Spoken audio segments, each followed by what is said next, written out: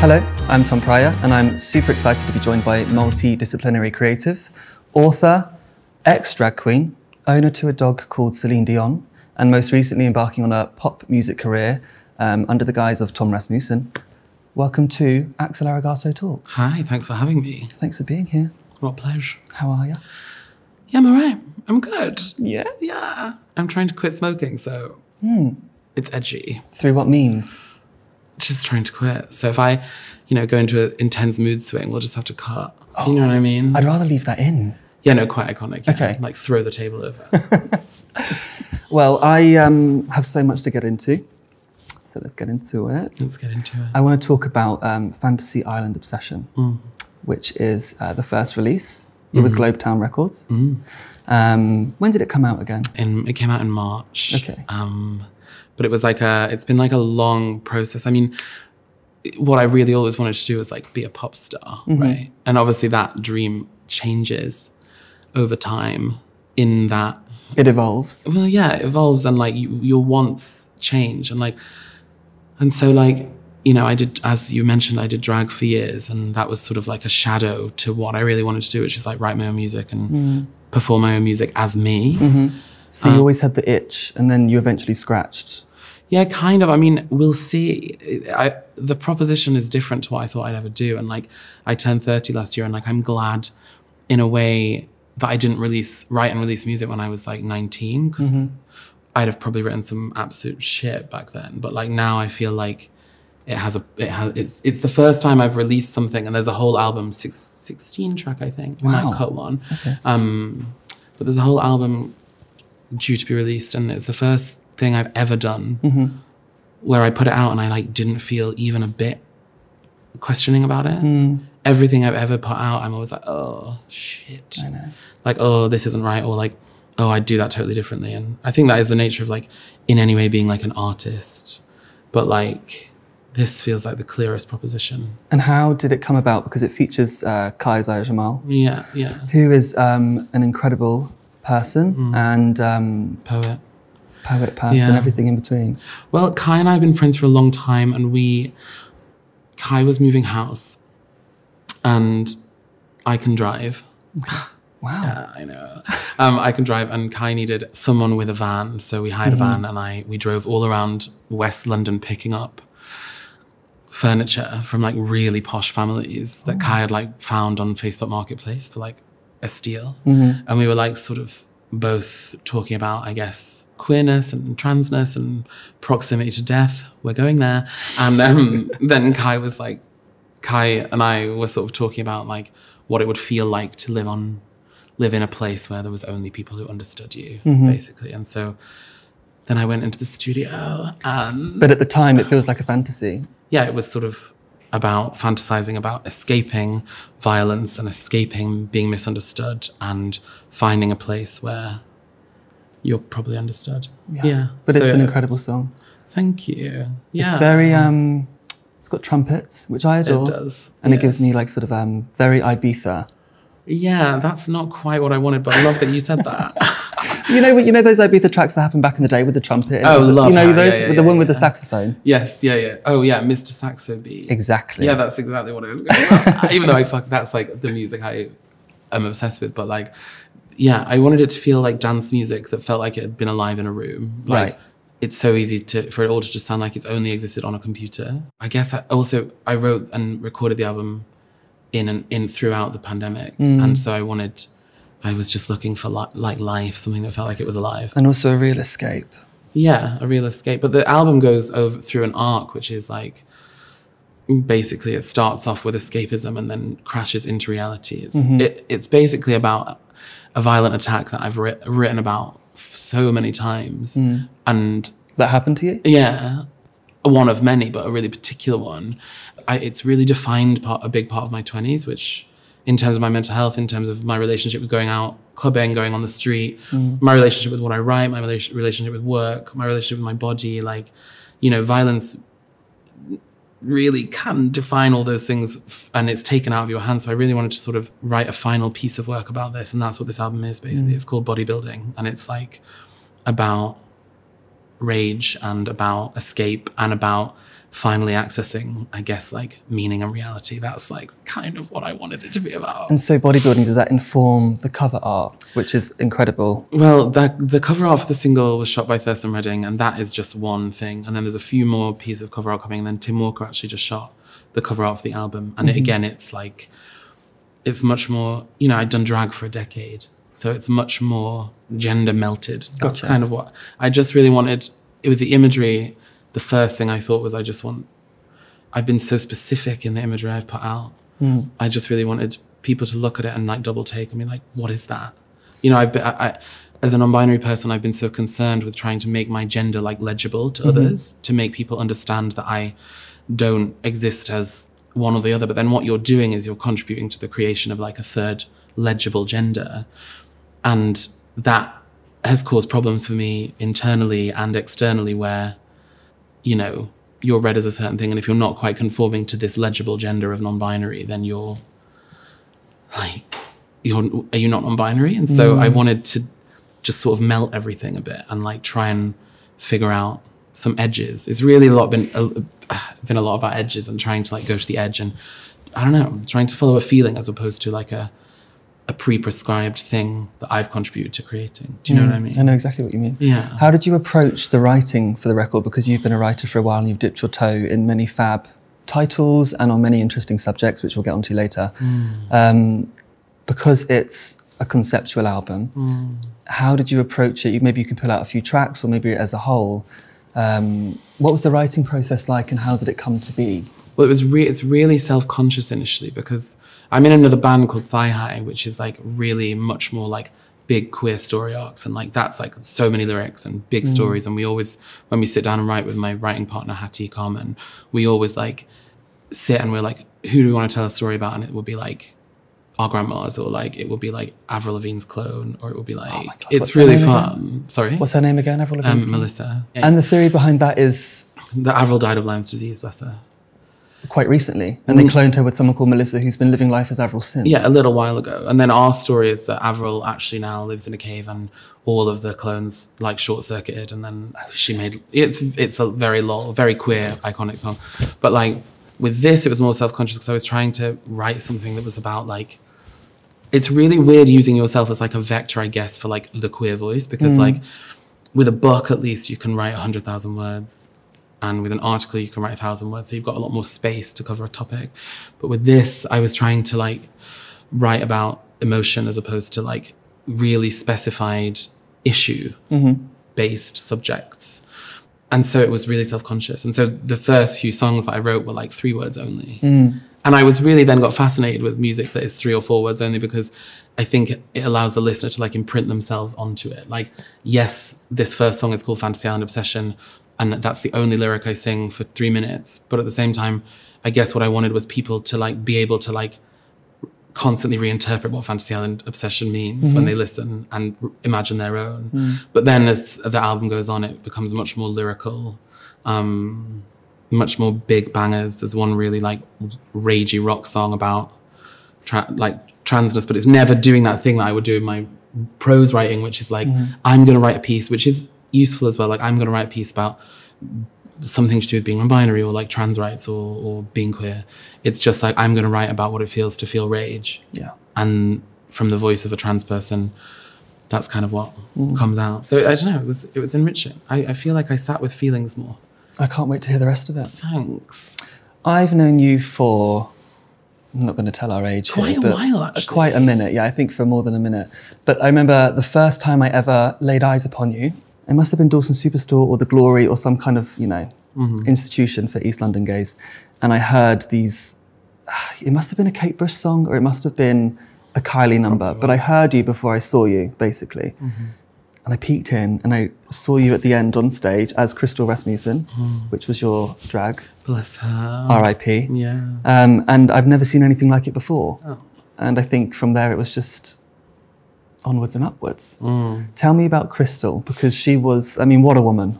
What a woman. I mean, Crystal, it's actually Crystal. Oh, shit. Yeah. I mean, Crystal. She's not here to tell you off, but like, I mean, she was the best thing that ever happened to me. I like, you know, I was training to be like a vet at university. And then I met people who were drag queens and was like, fuck, this is what I am. She became an expression of loads of things that I needed, like a I don't know, like a totem, I guess. And like, so I grew up with not much money. And so like she was rich, and I grew up having not really left my hometown, and she was so international, and I knew nothing about history. And then I found myself at Cambridge, and people would be like, oh yeah, the Cold War, and I'd be like, what the fuck is that? So my whole response to that was like, Crystal would be like, yeah, I was there. You know, it was very like a way to insert myself into often situations that made me feel, I guess, if I'm being completely honest, really working class, because at Cambridge class is so tense and fraught. And so in a way, that's where she was born. And then when I got to London, she was about expressing gender, and she was about expressing freedom. And so as the years went on, I did it for a decade with her. As the years went on, she kind of fed me all the things I needed. And then I found that I wasn't giving her anything. So that's kind of why I killed her, I guess, in the end. How did you kill her? I just did a massive show where I crowd surfed and sung and cried and drunk 3 bottles of champagne on stage. Nice. It was really chic. I think it's what she would have wanted. Yeah, it is. I was going to do like a proper funeral and stuff. Like the Divine David, like I think, if I'm not wrong, I think they sliced their neck with a ice skate. So iconic. But Crystal's always been quite lazy. She's not really violent, and so she's pacifist. Ex-revolutionary pacifist now. And so in a way, I just wanted to sing. And it was nice because I just got to sing all the songs I wanted to sing but I've never really been able to, because like, you know, so I sung my favorite song ever, Song of Solomon by Kate Bush, and then I cried, which is so trash, but... I mean, it's an emotional moment though. Yeah, and I think it's thrilling. I think we're often like pushed into or we push ourselves into a singular lane.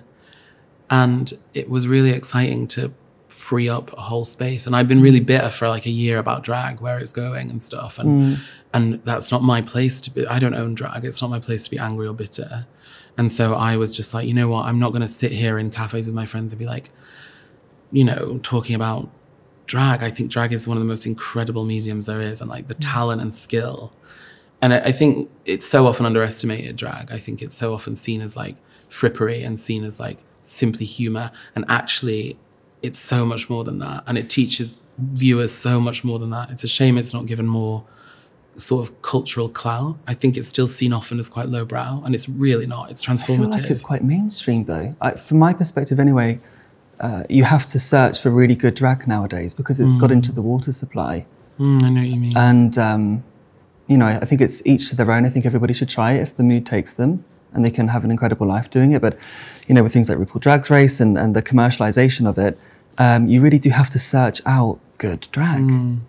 Yeah, but I agree. And that's where my bitterness sort of sat for a few years. But I think in truth... Which in a way, takes it back to, you know, when it was less commercial. I think it's quite cyclical. We had the rise of it where you had to go to places like in East London, you had to search it out. And then with it being on TV and so readily available, now I feel like it's kind of gone back to that day where you have to search it out. Which is exciting, I guess. I think the most potential lies in the King community. I think I see things that I've never seen before. It's amazing. But yeah, I agree. It's really hard to intellectually navigate the idea of visibility, or the idea of like the mainstreaming of something that was once so underground and once so, I guess, ultimately oppressed. Because what you're calling for on those stages when I was young was to be seen.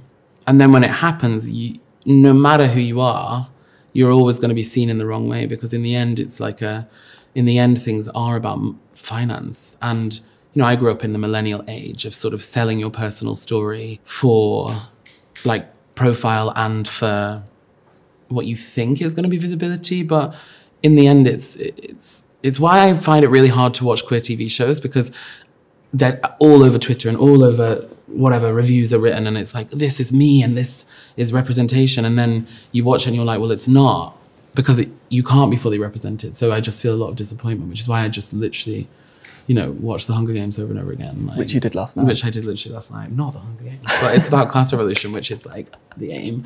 So yeah, anyway, like specific. Let's talk about love. Yeah. Love. You released a book called First Comes Love. Yeah. Which, tell me about it. It was sort of diving into the concept of marriage and love as a whole. Yeah. What led you there? it was ultimately about this idea of like moral purity, which is like something again that was really, really sort of like really grew. The idea grew in the millennial age. It's this idea of like your intellectual thought matching your emotional feeling all the time. And you sort of train yourself. And in some ways, it's really important that that is the case. But with something like marriage, I turned 28. All my friends from home were getting married because like in Lancaster, sort of, I guess, marriage skews a bit younger. And some friends from here were getting married.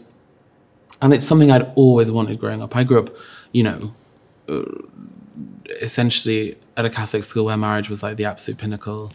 And in a working class community where marriage was also seen as a really useful organizing principle, I guess. And so I'd emotionally always believed in it. But then when I got to London and then when I met my partner and he was really rad and anti-marriage, I was quite like, oh yeah, intellectually I believe it's like a misogynist, outdated. But up until that point, you were ready to put a ring on it? Oh my God, I was engaged at 20. Were you? Yeah. That sort of crashed and burned. And then I like sort of asked loads of questions about that. And then so this book came out of this place, not just about marriage. It's about what do I do when my feeling and my head say different things. And I think trying to learn how to make a decision, trying to learn how to proceed, to make a big decision or a small decision. Like, I've run out of shampoo. I really need it tomorrow. But do I want to line Jeff Bezos' pockets? Like, do you know what I mean? They're these like, and people, and sometimes we do make mistakes or sometimes we do the thing that's wrong. Do you know what I mean? Yeah. Like, and so with this, I wanted to explore that space of like, how do you proceed when you don't know which part of you to listen to? Can you marry them? Should you have to marry the head and the heart all the time? And I also was in a place where I'd really been very jaded throughout my 20s about writing about love. I didn't think it was very cool. And I think love is like really cool. And now you're leaning into it more? Not just leaning into it. I think I'm admitting what I always knew, which is like, I grew up obsessed with Carrie Bradshaw, like for all her problems. Like, I think it's really unchic to not be interested in love. I think, be interested in everything else, but love is like so remarkable. And it's really, people think it's like really saccharine and really like, oh God, but it's like an incredible state. Like, it's like the best emotion and it contains so many emotions. I think it's like, so I really wanted to write about love. And your stance on marriage now, where does that stand?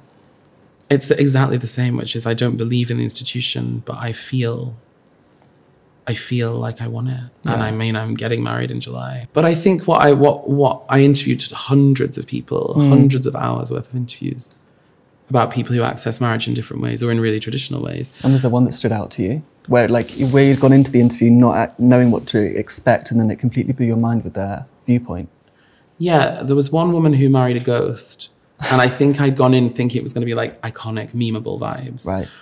But what she then ended up talking about was really, really intense and moving, and like how she sort of grew up in a very, very Catholic situation, and she was turning 40 and she hadn't found her partner and everyone around her had found her husband. And she was like, looking back on it, was like the social pressure in a small Catholic community to conform and be married and have a +1 meant that I kind of fabricated a ghost and I married a ghost, and actually people found that more acceptable than me being single. And I was like, the culture that is created, and you know, there's all these statistics about marriage is changing, love is changing, but really for most people, even if the stats say different, marriage is still this big, huge pressure. And so that really blew my mind, because I was like, thinking it was just gonna be like, you married a ghost, bitch, iconic. And like, you know, tell me about him. But she was like really, really bound by social pressure. Yeah.